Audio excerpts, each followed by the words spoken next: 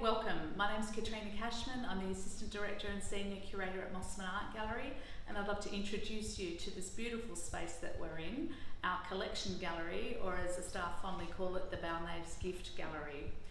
This room is very special to us at Mossman Art Gallery because it is possibly 16 of the most important pieces in our wonderful art collection. These works, Australian early 20th century modernist works and of course Australian Impressionist paintings, were donated to the collection by the local resident and Australian philanthropist Neil Balnaves, and we've had them here in our custodianship for almost a decade now. I can't tell you the impact this has made for us as an institution, but of course for our audiences to have this wonderful gift of 16 works.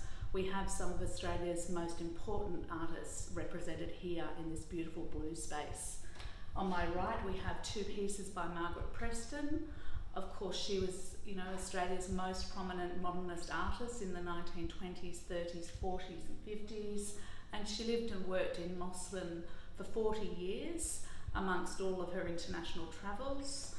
And then on my left here, just for example, we have the wonderful Ethel Carrick-Fox, one of those artists that has just drawn such a huge amount of attention, and this incredible piece of Balmoral Beach. So what we have here is this room of beautiful landscapes that the Balnaves family collected over many, many years. It was the kernel of their art collection.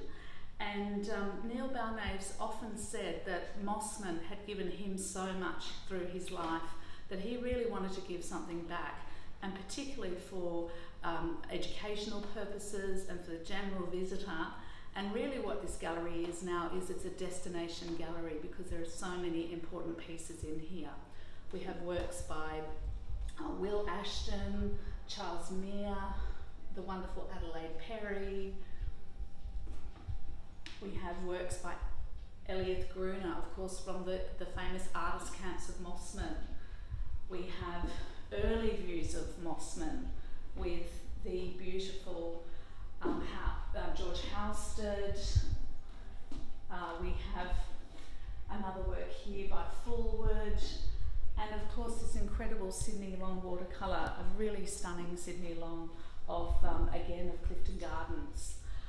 Possibly one of the works you wouldn't be so familiar with is this incredible Conrad Martin's, the earliest work we have in the collection, a colonial painter that works from 1840, and of course shows a very different view of a very undeveloped Sydney headland.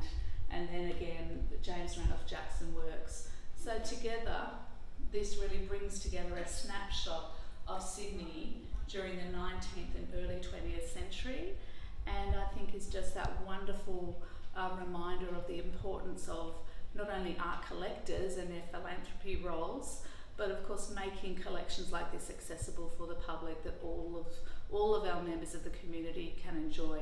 So we really hope you'll have the chance to come in and see the Balnaves. You might be inspired to make your own work, or you might use it as a starting point for a project. So we'll look forward to welcoming you when you can get here. Thank you.